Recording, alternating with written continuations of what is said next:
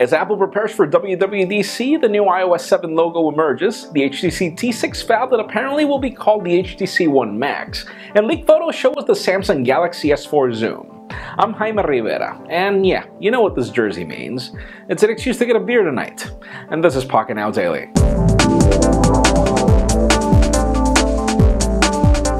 Let's start today off with some interesting news. WWDC 2013 is happening on Monday, June 10th, and already Apple's preparing the event, and we've got some leaked photos of the banner of iOS 7, and well, you don't see iOS anywhere. It's only a number 7, a very slim number 7 that doesn't have the square around it as it usually happens, so it's very hard to come up with different, predictions for what iOS 7 might look like with this change, but a colorful logo is something different. Stay tuned. Monday will be the day.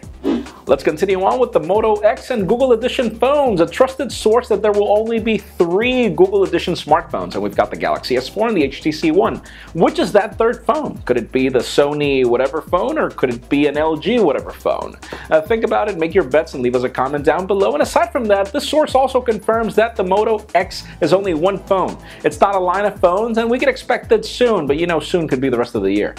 Now let's move the conversation over to HTC. We know about their T6 codename phablet that looks like the HTC One apparently, and we've got some leaked photographs of the design of the phone, and yes, it looks in every way like an HTC One, only bigger. We shared the specs a couple of days ago, and as it turns out, well, the question is, it's going to be called the HTC One Maxx according to the codename, and we wonder if that is a good name or not. I mean, HTC One Maxx, HTC One Min, what's next?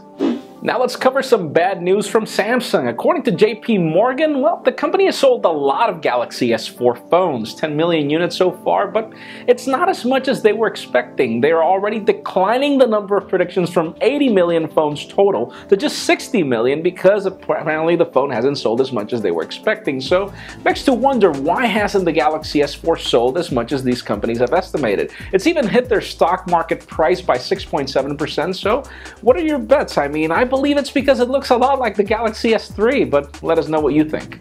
And finally, for the hot news of the day, not everything is bad news. For Samsung, we've got some leaked renders of the Galaxy S4 Zoom, and yeah, it looks like if the Galaxy camera and the Galaxy S4 had a baby. In the back, you've got the speaker grill and everything to be able to make phone calls from this camera phone, and then you've got the functionality of the Galaxy camera at the back, which is what we wanted from the Galaxy camera. We hated the fact that you couldn't make phone calls from that thing, but anyways, that leads me to the question of the day. If you were giving the choice, I mean, the Galaxy S4 as it is, or the Galaxy S4 Zoom, which one would you prefer if they were priced accordingly? In my particular case, I wish that Galaxy camera functionality was an attachment, a sort of adapter, something that I would use only when I need it, because I don't always want to be carrying my camera around. But leave us a comment down below. What would you prefer? Of course, as always, for an earlier scoop of everything that's happening in the smartphone and tablet world, make sure you follow us on Pocketnow.com. Subscribe to our YouTube channel as well. You can also follow me on Twitter at Jaime_Rivera. Please give this video a thumbs up if you like what you saw. I am Jaime Rivera. Thank you very much for watching, and I will not be available next week, so make sure you stay tuned for Pocketnow Daily coming back on June 17th.